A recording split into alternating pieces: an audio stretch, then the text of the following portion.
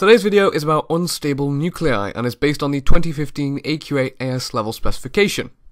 And we're going to kick things off with the strong nuclear force. Now, this is quite a complicated concept, so probably the best way to explain this is to have the diagram, this very, very helpful diagram up, whilst I explain it.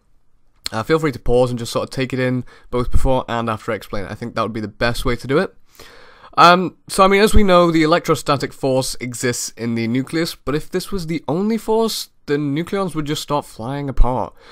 So we know there must be a force that exists in the nucleus that is stronger than the electrostatic force. This is the strong nuclear force, or the strong interaction. Experiments have shown that the force, in fact, has a very short range of approximately 0.5 to 3 femtometers. It's also been shown that the force works equally between all nucleons, meaning the size of the force is the same between protons and protons, neutrons and neutrons, or protons and neutrons. So as you can see, the strong nuclear force is repulsive for very, very small separations of nucleons. That is what's sort of like stopping them from just colliding and, collapsing into each other. And then as the separation increases past 0.5 femtometers, the force becomes attractive, which sort of holds them together, stops them from flying apart, and reaches a maximum attraction value, I think that should be. And then it just falls rapidly towards zero after about 3 femtometers. The electrostatic repulsion always exists. It is completely indefinite. It's very high when the strong nuclear force is very high, and then it's very low when the strong nuclear force is also low. One way to remember the range, this is how my physics teacher taught me it, is pretend you're in a bar, right? You've had a few drinks, it's pretty dark, and you're about 3 meters away from this girl, and you're just like, oh, all right, she looks pretty good. The closer you get to her, the more your sort of excitation of the idea of being with this girl builds, so your attraction is building. Once you get to about 0.5 meters, or femtometers in this case, you're just like, oh, yeah, you looked a lot better from the other side of the room, and you are completely repulsed. So, the strong nuclear force kicks into repulsion. That is the way I remember it. Next thing is alpha emission. This only happens in massive nuclei, so like uranium and radium, and this is because they have too many protons. The nuclei of these atoms are just too huge for the strong force to keep them stable. An alpha particle is basically just a helium nuclei, as 4 nucleons, 2 protons, so 2 protons and 2 neutrons. And when a alpha particle is emitted, the proton number decreases by 2, and the nucleon number decreases by 4. So as you can see, it has a really, really, really short range.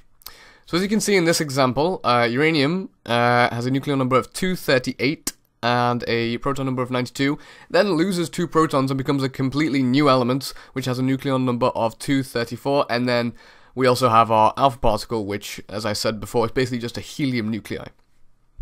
Next thing is beta minus emission. At GCSE, you might have heard of, you will have gone through beta emission, but there is beta minus and there is beta plus.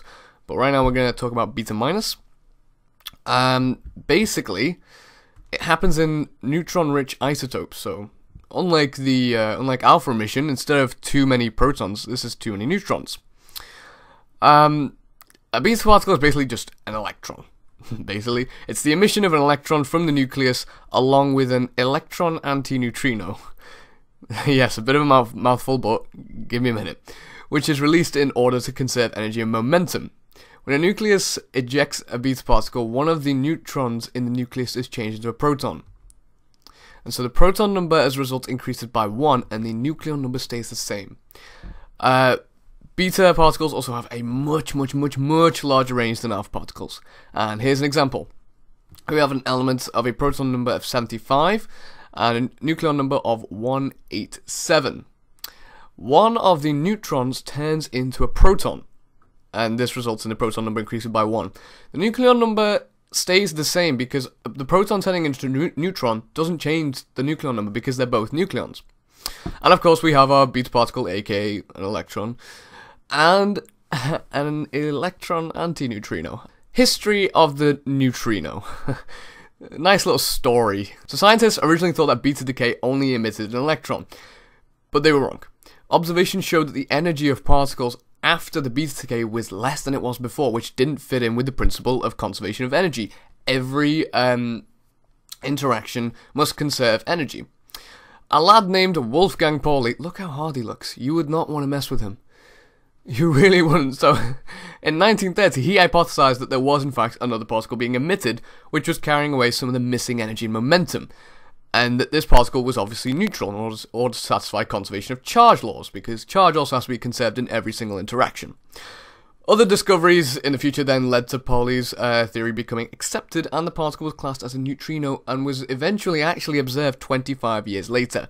So although the neutrino was not seen for 25 years, people didn't really want to disagree with this guy. That's pretty much it for this video. We're going to be talking about antiparticles in the next video, so stay tuned for that. If you learned from this video, then I would appreciate a like, comments, and of course subscribe so that you stay in tune for future videos. Have a fantastically brilliant day, guys. I will see you in the next video. Bye-bye.